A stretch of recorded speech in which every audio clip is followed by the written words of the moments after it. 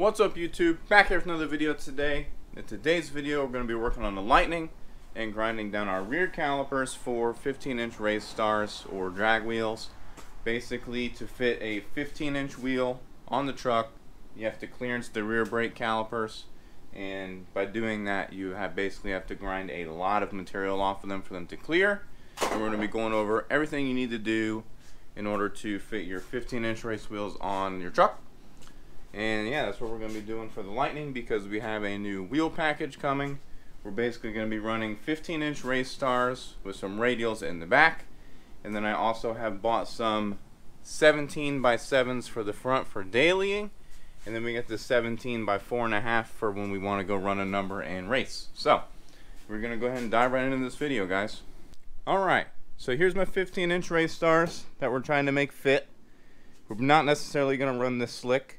I mean, I might use it up a little bit and try to do some launches and see what happens, but I do want a more dailyable tire. But those are the wheels. These are the skinnies for the front for when I want to race. The 17x7s aren't here yet, but we did order those, and those are on the way. And basically what you need to do is you have two options.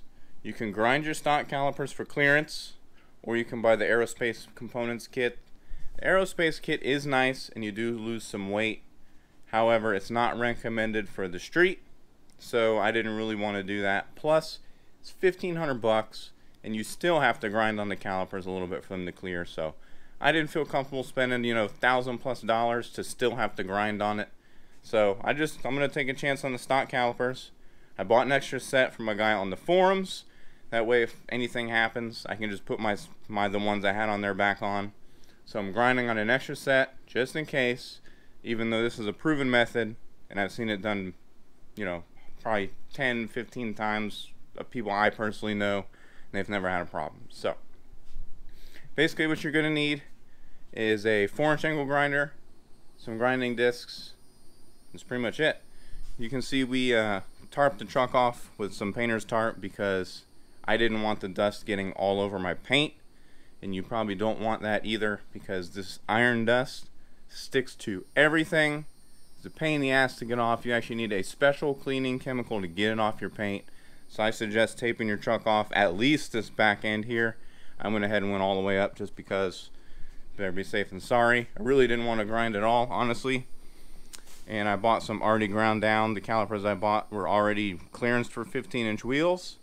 However, they were clearance for Bogarts, and race stars seem to be the smallest of all the 15-inch wheels. Believe it or not, there is differences and varying factors between the different manufacturers. So, but anyways, we did one side already.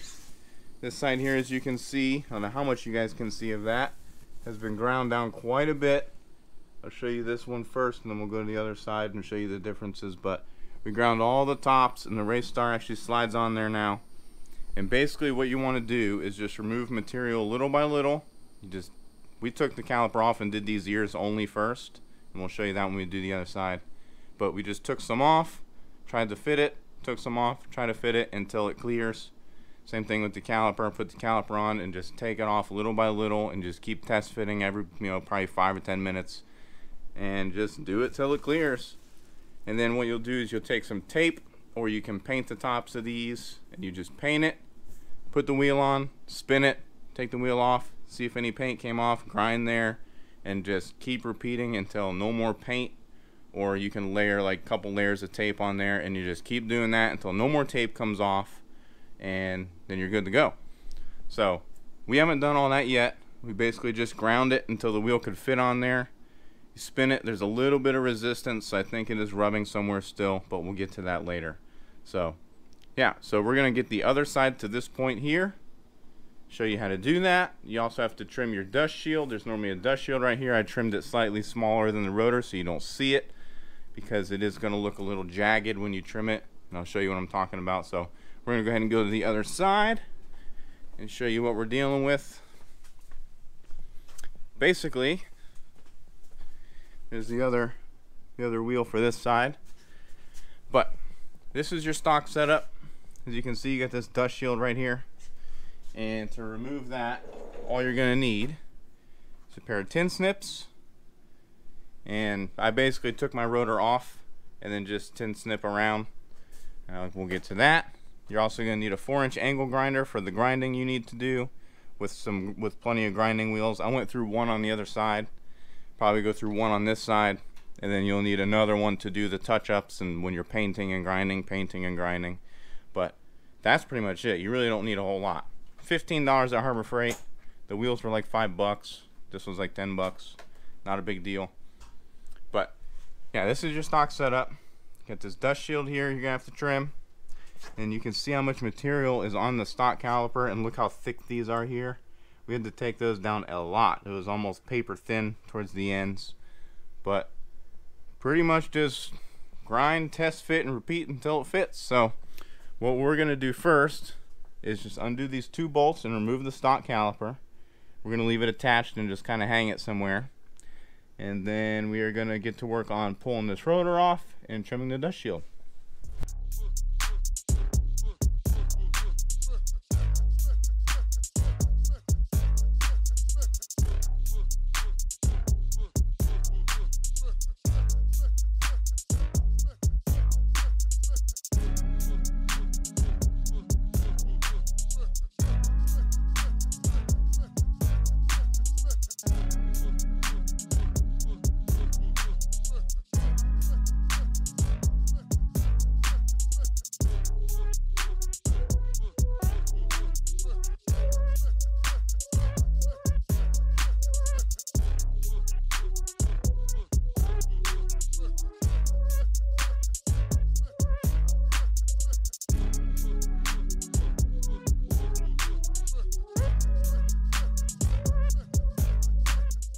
Alright, so this part's a little bit of a pain, but once you get a rhythm it gets easier. Basically just want to keep wiggling your tin snips and you'll get a little piece that starts peeling away. Just keep bending it away as you wiggle it in there and just keep cutting. But basically that's all you're going to do, and you just want to trim that back some for clearance. It is a pain and it takes a minute to figure it out, but once you get a rhythm it's not too bad. And once we get this all the way trimmed around, we can go back and kind of trim these sharp edges and make it a little more round looking and better. But it's a pain in the ass to do with the camera, so I'm going to come back to you when it's all done. Alright, so that's all finished up. Here's the little strip that peeled off. Like I said, once you find a rhythm it's not too bad. Just getting it in there, and you just keep pulling it back, getting it in there, pulling it back all the way around. And that's all trimmed up now. We'll put our rotor back on. Now you can't even see it. It's not bad. I just did it slightly smaller than a rotor all the way around. It's basically right up here towards the edge. But that way you can't see the jagged edges. It will be a little jagged. It's not going to be perfect. I mean, it's really difficult to get to begin with, but it's not too bad. It is possible. At first I was freaking out. I mean, it's not easy until you find your rhythm. That's for sure. It's definitely a pain in the ass, but once you find a rhythm you can get it done. It is possible. It's hanging there, but we're gonna go ahead and start grinding these ears down until they match the other side. Everything clears. A lot of test fitting, but once you get everything to clear, it's basically this midsection here, and then I had problems with this corner here, so you just keep taking material off of that till it clears on both these ears here. Then we can put the caliper on and start doing that. So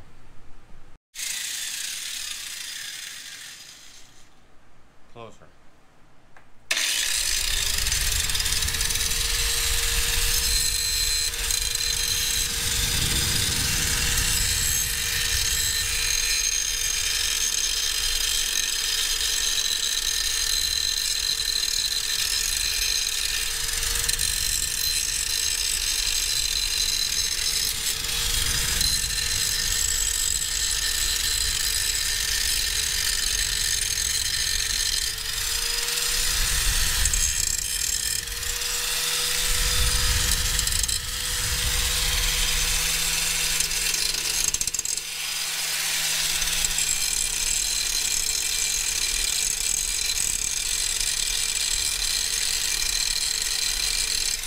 Alright, so we took quite a bit off this first ear here. You can see, look at the thickness difference between the two. That's the front of that one, Look at that. And that's the one we have yet to grind. You can see how much you have to take off. I mean, it's quite a bit.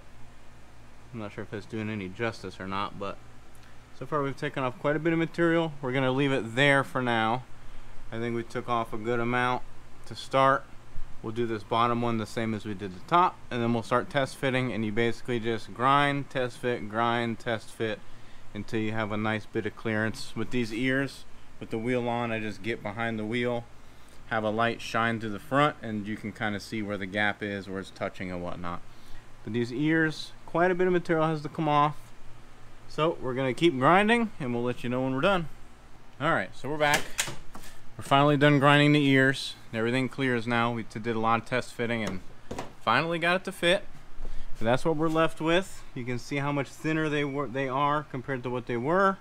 You have to take quite a bit of material off of this angled portion here.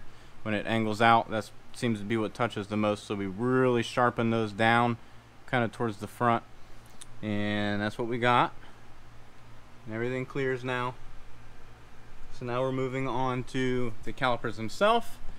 These, like I said, are already ground down for Bogarts, so we're probably still going to have to take a little bit off because Race Star seems to be the smallest of all the 15s. You have to take the most amount of material off. But you can see how much material they had to take off compared to stock. I mean, it even left the flat on the piston area there. You got to be very careful not to break through because then you'll have leaks and all kinds of problems.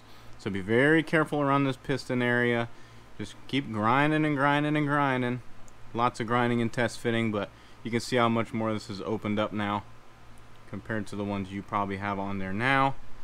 Just hopefully this video will be good and you can use it as like a reference. That's why I'm trying to get good angles and views of everything. That way you'll be able to just kind of use this as a visual reference when you do yours. I mean, it's pretty simple, just a lot of grinding and test fitting, but we're going to go ahead and just dust the top of this and take a little off. I sent the wife up to get some new brake pads while we're at it. Figured while we're right here, you will have to, every time you do your brake pads, you'll have to grind the ears down a little bit for clearance, but that's not a big deal whatsoever. You can just, whenever you take the old ones off after you get everything to fit, you can just grind them the same, put them on, good to go. But I sent her to get new brake pads. May as well do it while we're here. We'll grind the ears down on the new ones so they clear. But more grinding away. Alrighty guys, so we're back. We got the calipers ground down to where I think they will clear. We test fitted, everything felt like it cleared pretty good. We put our brand new brake pads in there and touched the ears of those as well.